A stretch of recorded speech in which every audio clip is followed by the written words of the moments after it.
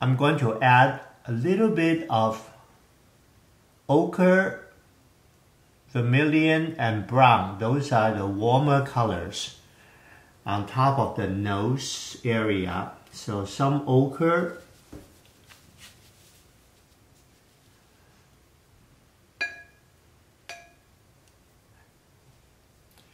the body of the brush is dry. The tip of the brush has some color, some vermilion, and all these colors are diluted. It's like a light wash, and I only have it at the tip of the brush.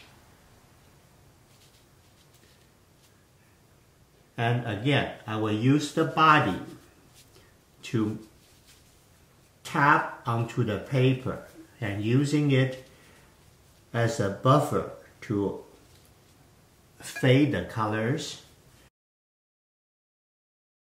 I keep the brush really dry as I do this.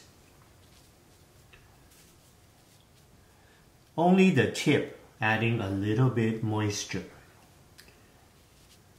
Little bit brown, so that within the warm color there's some light and dark to show the variety and adding some depth. And I'm working some light green, tip touching some dark green, and start working a little bit coloring on the ink part.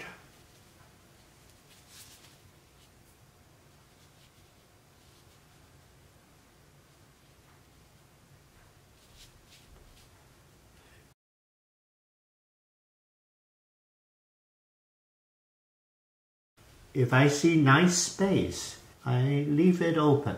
So here we have scenery that is colored. I'm still using the OAS Large Flow Brush and working some light green, dark green, tip touching some ink. Can work some tree dots vertically.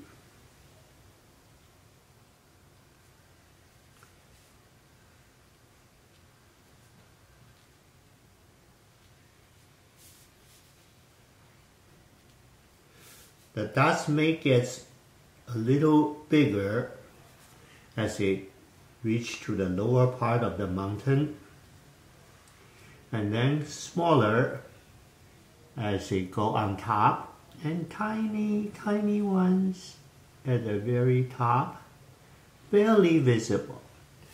And distant mountain, I won't show any of the details.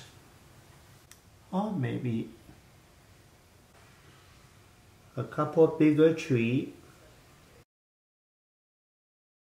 The trees, or those happy dots, they are children of mountain and water. So when mountain meets water in perfect harmony, then everything grows.